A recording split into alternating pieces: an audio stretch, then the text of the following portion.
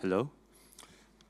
Yeah, thanks for the introduction. How are we doing today? Are we hungover?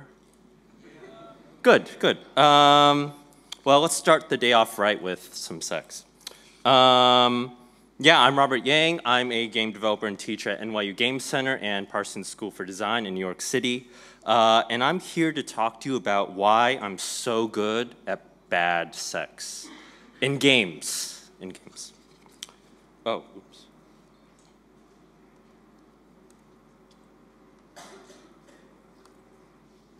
What just happened? Okay, there. And I'm bad at PowerPoint, too. Content warning, there are sexual images in this talk. So, you know, feel free to leave if you don't like what you're seeing at all. It's fine. So, many years ago, I had some bad sex. What happened was, it was 3 a.m. and it was too late to take the train home because trains shut down sometimes in other cities. Of course, I knew it was going to be too late. That's why I stayed. That's why I kept talking with him. That's why I kept doing the things, you know, that people do. You know, we flirt and smile and nod and go ha ha ha and stuff. And you know, we were performing our best possible humans for each other. That's what dates are. We both wanted to feel natural and spontaneous and perfect, when really there wasn't anything really spontaneous about it. We both kind of knew what we wanted for a while. So, you know, we went back to his place for one last drink. And you know how that goes often. You know, we ended up making out, and we take our clothes off and stuff, and jump into his bed and stuff, and, you know, time for some good, perfect sex now, right? Let's have some good, nice sex. But that's when he suddenly stops, and he looks at me, and he's like, wait, let's put some music on. And I'm like, oh, okay, yeah, sure. If that's what you want, you know, people have sex with like music. That's a thing that like real people do, so let's do that. So he jumps out of bed and he opens up his computer and he opens up Facebook. And right now I'm thinking like, I'm like naked in your bed and you're like fucking checking your Facebook or something? What's up with that? And that's when he opens up Farmville.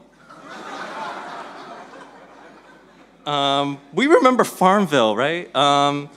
Like at this point, my brain is like fucking like exploding, right? Like I thought you were gonna play some music, but now you're checking your Farmville farm on your computer.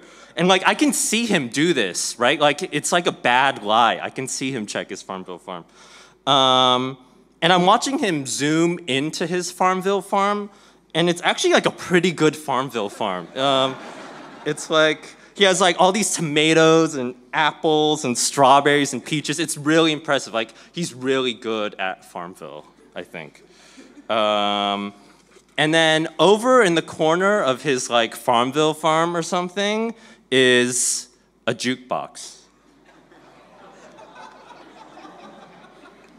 So that's when he clicks on the jukebox and it begins making these noises that I was later told were music. It's like really bad, like think like 30 seconds of like generic dance music, like the dance music you hear in an elevator or like the stock sample music out of some like Hollywood movie or something. And he tells me he doesn't have music on his computer. So he expects me to like have sex to like the ringtones that come on your phone or something. It's really bad. Am I really that desperate?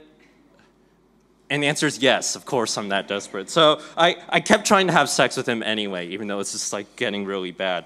But of course it's impossible to have sex in front of Farmville. It's just really weird, but funny, but sad, but weird. And my mind is racing. I can't focus on anything, so after a few minutes, I'm just like, okay, this isn't working, and we give up and just go to sleep or something. And it was some pretty bad, pretty terrible sex. It was so bad, like I never went out with that guy ever again. But is bad sex really that bad? Like, after all, bad sex taught me that I actually value music a lot, actually. You know, I never really paid attention to that aspect of sex before until I had really bad sex with bad music, and that actually like flipped a switch in my brain. You know, in a way, like bad sex helps us think about sex, and in that way, it's kind of like important. Because sex is more than just like good or satisfying or something. Sex is also bad or sad or embarrassing or weird or funny or sad. You know, sex is like all of these things, right? That's like our whole experience of sex. And I think if you want to be like really positive about sex, you kind of have to embrace all these different ways that sex means in our lives. It's not always just this good, perfect, like pornography fantasy, right? I'm sure we all know that. We're all in video games, right? So my friend Naomi Clark, she's actually like a speaker here later. You should totally check her session out. She has an amazing sex game called Sex Mix. In Sex Mix, it's a game for 2 or more players. And first, you take turns adding songs to a playlist. And then all players begin sexual activity, and then the music starts. If you react to the music, like if you pause, or if you like laugh, or just do anything in any really clear way, you lose because you reacted to the music. You let this really bad music like affect you. But at the end of the playlist, if you haven't flinched or laughed or whatever, you win. And I think it's really brilliant because I think Sex Mix kind of changes what good sex means. Here, good sex means like if you hear like I Want It That Way by NSYNC or something, right? You don't even notice it, right? You just take your clothes off anyway. No, we're not going to do that. Right? You just do it anyway. You don't even care. And most people would consider this to be bad sex, right? And Naomi actually says this game will actually involve in you having worse sex than usual. But here it's almost kind of like sweet and lovely, like, oh, you care about me so much, you want to have really bad sex with me. That's really nice, actually. So with that Farmville guy, maybe I was just playing this Sex Mix game and I didn't even know it. I don't know.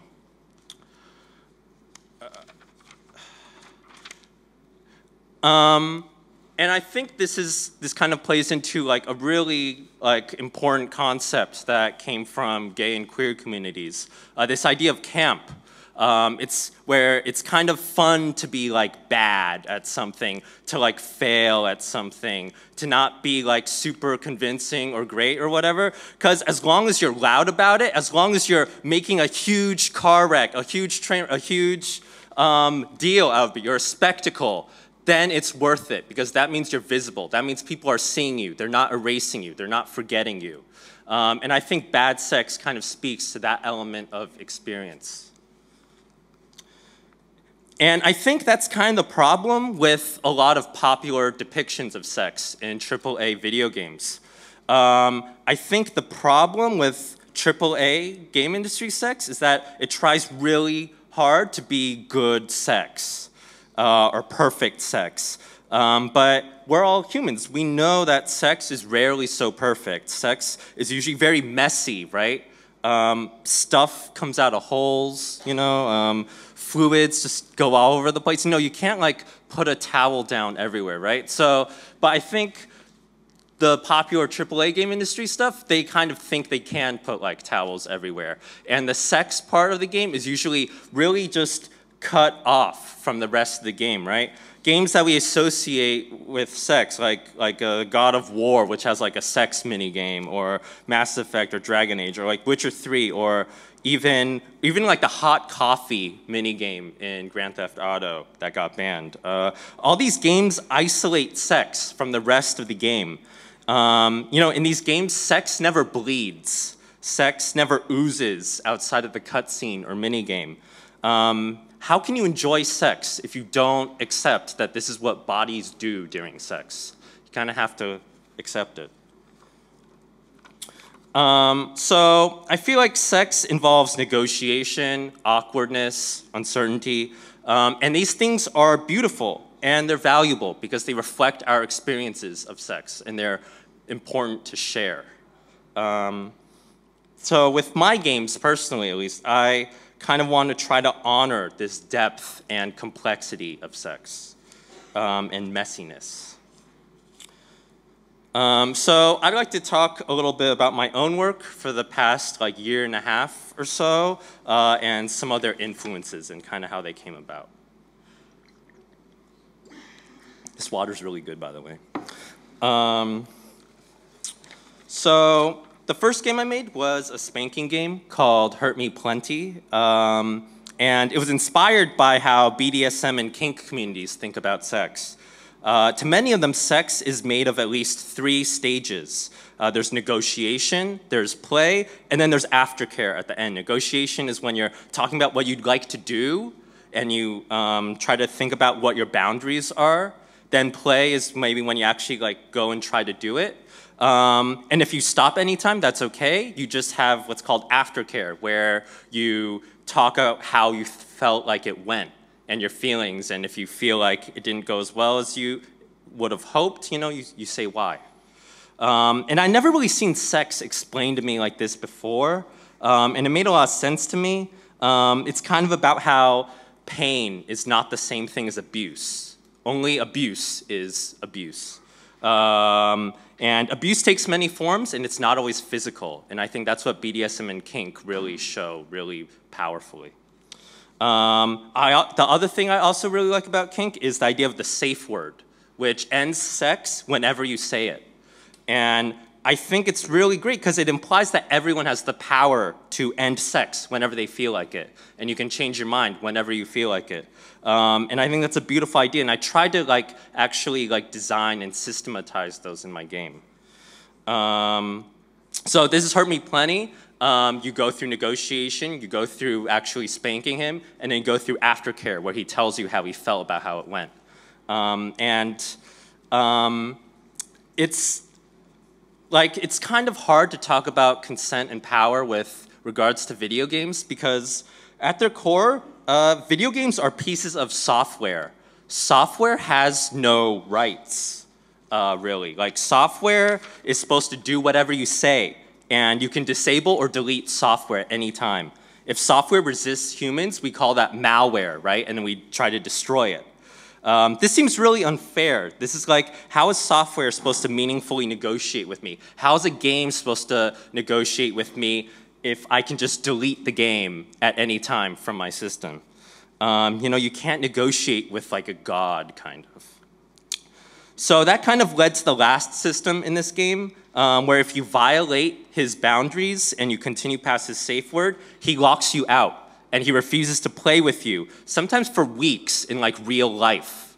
The game will just say, sorry, I don't want to play with you. Here's a timer, come back in like 4 weeks. And because I think it's the only real choice a computer program has, whether to work or to not work. And I think some players kind of get it. Some players really complain to me and whine to me that this is like a really harsh penalty, but I think this is actually a very light penalty. Realistically, the NPC should refuse to talk to you like ever again except through their lawyer. So I feel like it's actually, you get off pretty light for them just waiting a month or something to talk to you again. Oh, and some players actually like reset the game's memory of your abuse and clear the memory, which is like really fucked up. If you did that, you're like a bad person. The next game I made was a game called Succulent, which has a very different tone. I try to like mix it up with each game. I want to try different like formal things, but also like thematic and tonal things. In Succulent, you kind of help this guy eat a popsicle, and it's pretty straightforward. And it's kind of modeled off of a lot of the gay like homo hop. I mean, that's what straight people called it. To us, it was just like hip hop. Music videos like Caswell's Ice Cream Shop, so like those are the screens on the left, that's from that music video, as well as like Go-Go Boy imagery, as well as like Leaf in the upper right. And these kinds of imageries, they seem to like focus on very flat compositions, and they put sweaty dudes front and center, you know, like don't even try to hide it, right? It's about being very obvious, very flamboyant, and very gay. So this is what the game actually looks like. This is pretty much the only screen of the game. It really doesn't change from this. You literally just watch this guy eat like a popsicle. And the game is very loud. It has a lot of moaning and sucking noises. It also has cheek physics. You can notice like on the right side of his cheek, it actually bulges out. That's from the popsicle going in his mouth. Or ice block or whatever you call it in Europe. You know, I worked really hard on those like cheek physics. I'm really interested in how we like simulate and depict bodies in general. And I felt like no other games really were doing cheek physics or like fellatio physics or whatever. Also, as like a gay Asian dude, I feel like I kind of like face a lot of like racism and pressure from a lot of gay men. I feel like there's a certain type of gay man that I'm supposed to be. And here there are 3 clones of this type of gay man, I think. And I felt like if I could just fit in with this like masculine, really athletic, muscular, like cis male, white ideal, you know, maybe I'd fit in, my life would be easier. And that's kind of like scary, the idea that we're all gonna be the same and fit into this one type. So that's why at the end of the game, after he's done with the popsicle, he devours you as well, because he's a succubus and they devour your soul. And I feel like if we leave those ideas kind of unchecked, they will devour the soul of gay communities everywhere.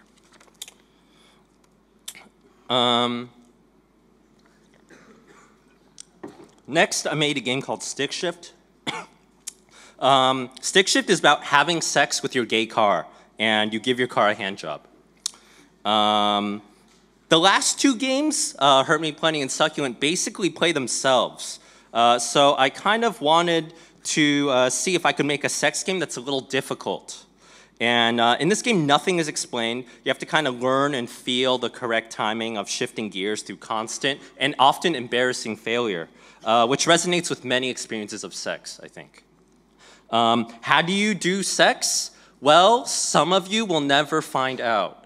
And that's okay. You know, sex can be intimidating, sex can be difficult. I want to try to reflect that experience of sex as well.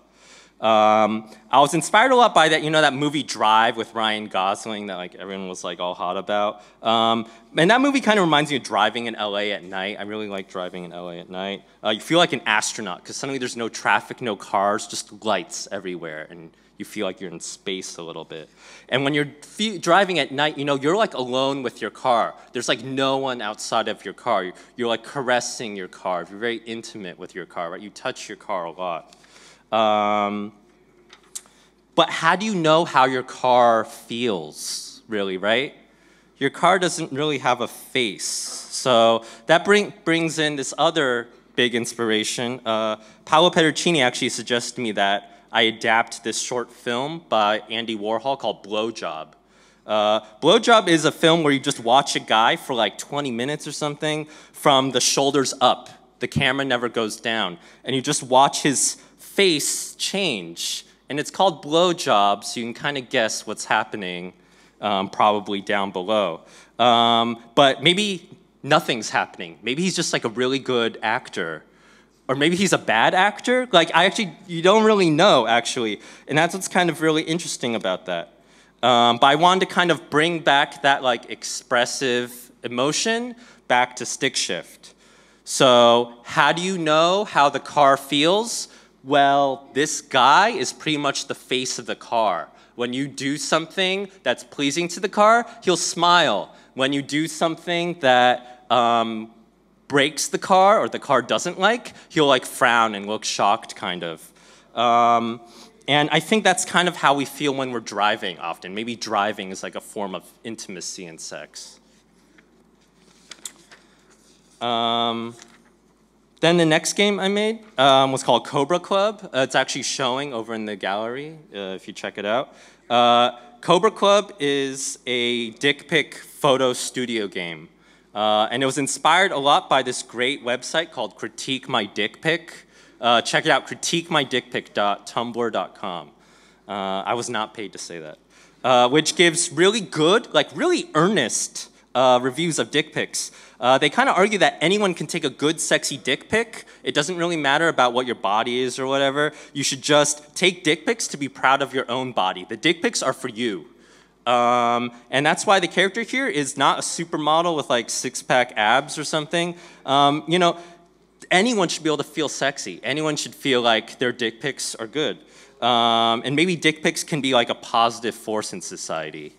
So here you can see some of the review here where it's saying, this dick pic sender has a lot going on inside it, and it's kind of busy, right? It's actually true. The dick pic is kind of like, kind of does have too much going on. But it's not saying, oh, that's like a weird looking dick, you should be ashamed of yourself or something, right? It's saying, no, with a little bit of practice, you can make like, you know, get some lighting in there and so on. So this is what my dick pic game looks like. You know, you make dick pics, you chat with NPCs on a social network for dick pics. And in the US, you know, dick pics don't have the best reputation, so I kind of wanted to like rehabilitate them a little bit. So sharing dick pics with other people in this game always requires consent from them. And when you receive dick pics, you only receive them if you tell them you want it. And you usually do kind of want it. And as I was making this, the Patriot Act was being renewed in the US. That's the US warrantless mass surveillance spy law. And there was this argument, can the US government see your dick pics? And the answer was probably, yeah, they probably can. So then I realized that these things are connected, right? If you feel like someone's spying on you, you can't feel safe, you can't feel sexy, you can't feel intimate. So I feel like this is how sex can go bad in a bad way if you can't trust other people with that sex. So in the game actually leaks your dick pics and secretly sends your dick pics that you generate with the game without your permission to another server. And then at the end of the game, everyone's like, why did you leak my dick pics to the internet? And then you're banned from the game. Which I think makes a lot of sense, right? You violate trust, you violate boundaries, but you didn't even know you were, and that's what spying can do. This is kind of a constant theme in my sex games. I kind of want to talk about like fantasies and the friction between the fantasy and real life. So the most recent game I made was called Rinse and Repeat. That was a male shower simulator, the most technologically advanced male shower simulator, as I like to say. Yeah, woo. Gay men have this very common kind of locker room sex fantasy. If you watch gay porn, which all of you have, be honest, it's traditionally actually like a very dangerous place for gay men. Like, what if a straight guy decides you were checking him out and decides he doesn't like gays, and then they basically like kick your ass, right? So it's basically the idea that locker rooms are actually really dangerous, but what if they were safe? What if they were like gay paradise or something? And that's kind of what these kinds of porn films are about, and that's kind of what this game is about. So you basically scrub this guy in the shower, and he tells you whether you're going too fast or too slow. So it's actually kind of about tenderness, and you want to make sure you can please him. But in order to shower with him, you have to shower with him at specific times of the day in real life. And if you miss your chance, you have to wait until tomorrow in real life. So my hope is that people put in their schedule, they hope that you know, you look forward to showering all day with this virtual hunky dude. And the idea is that sex isn't always convenient. Sex doesn't wait for you.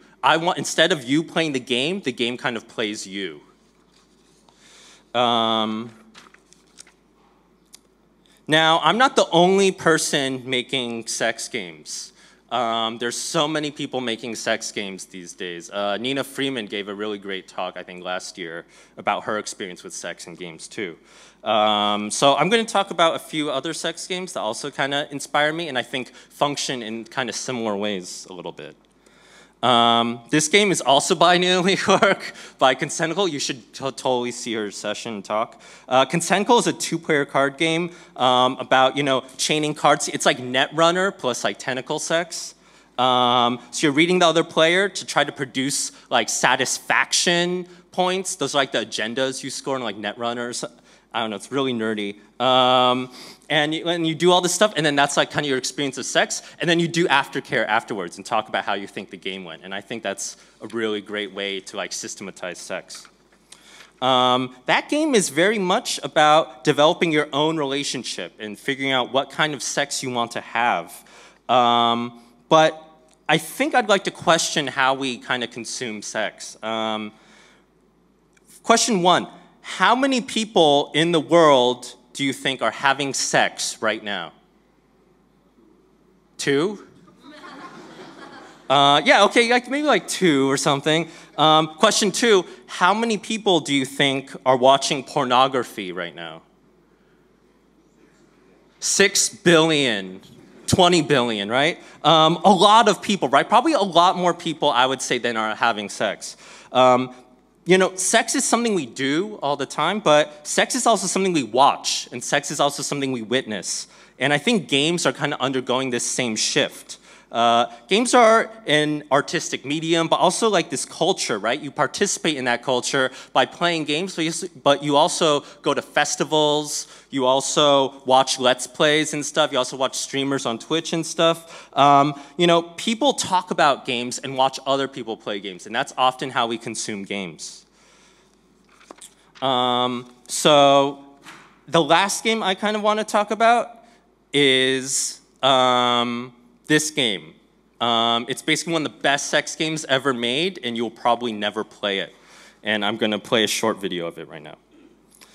It's a mod of Sonic Generations or something, and it replaces Sonic with a penis.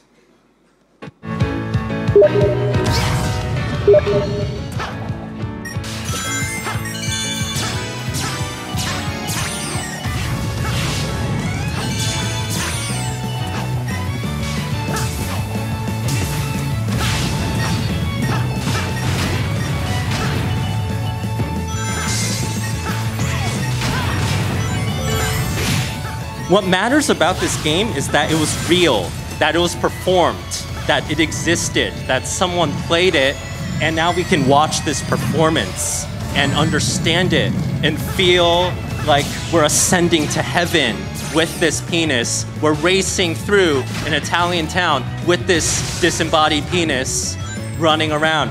And it's just kind of, now it's waiting, it's not sure what to do, but now it's running super fast. Now it's going to like run, jump between all these buildings.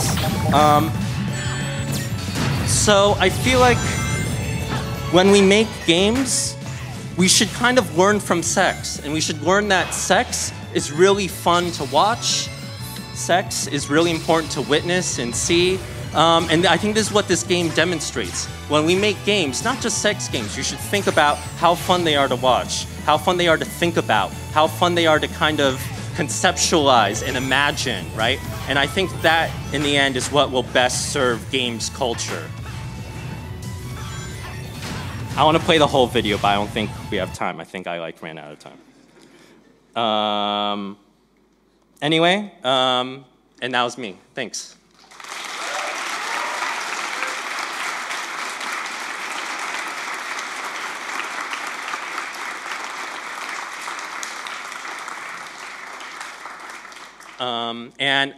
I don't usually do Q&A, and today will be no exception. So just talk to me. I'll be around for the festival if you want to like ask me a question or something. Bye. Thanks.